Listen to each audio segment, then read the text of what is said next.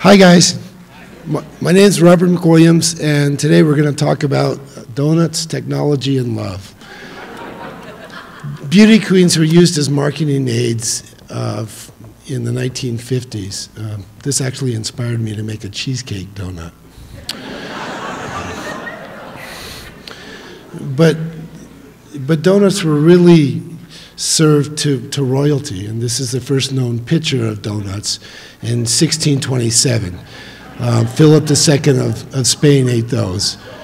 Donuts were really expensive because sugar and oil and the cooking apparatus was very expensive. So typically the only time an ordinary person had a donut was at a festival. This is Flanders in again the 1600s, and you can see they're cooking up over there in the corner there.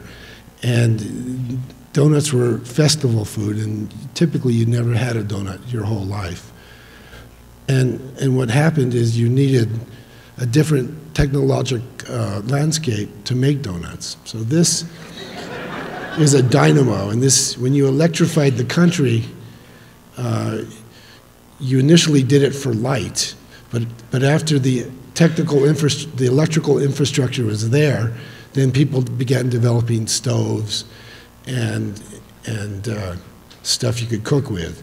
At the same time, you also opened up the high plains to rapid development, and you got cheap oil, vegetable oil, and you got cheap flour.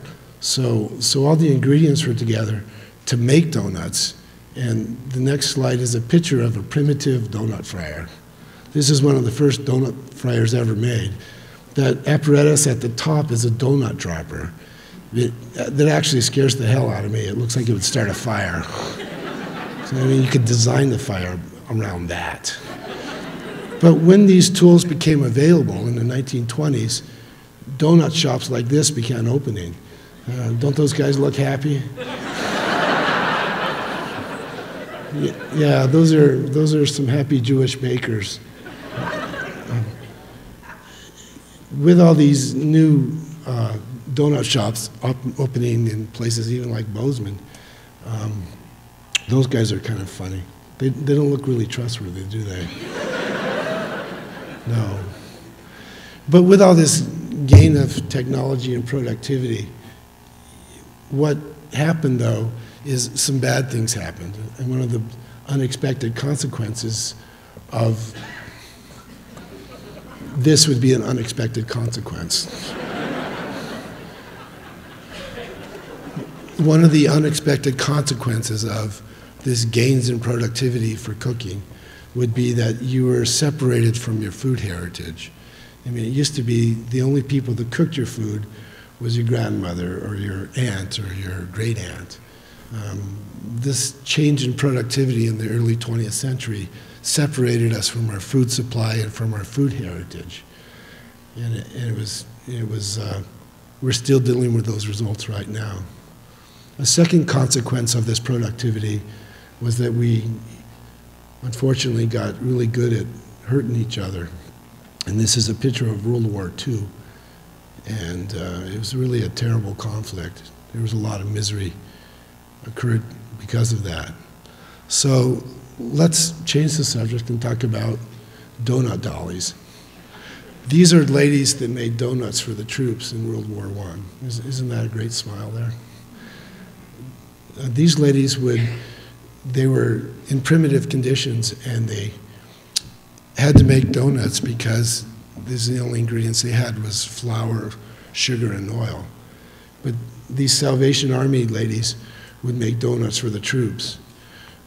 And the troops just fell in love with the donuts, and I think the dollies too.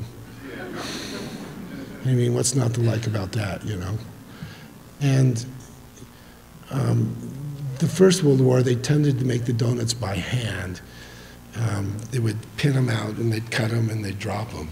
And that's really a nice way to do it, but you can't make that many donuts an hour. You can make 8 or 10 dozen donuts an hour. What you need is a machine that can really ramp up your production. And this is an example of a machine that can make 100 dozen donuts an hour. And this is in 1920, you know, which is 1920 high tech. Still looks pretty good now. This was in the interwar period. There are two main groups of donut dollies. There's the Red Cross and there's the Salvation Army.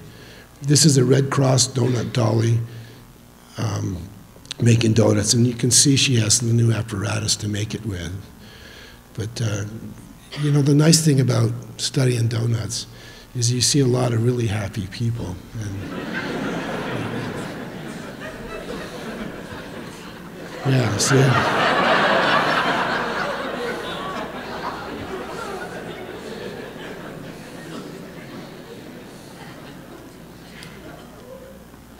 Yeah, I always wondered about the Red Cross ladies and the Salvation Army's ladies, you know, duking it out on who's going to make the donuts for the troops. This is one of the first food mobiles. You can see how modern it looks, but it followed the troops around in World War II.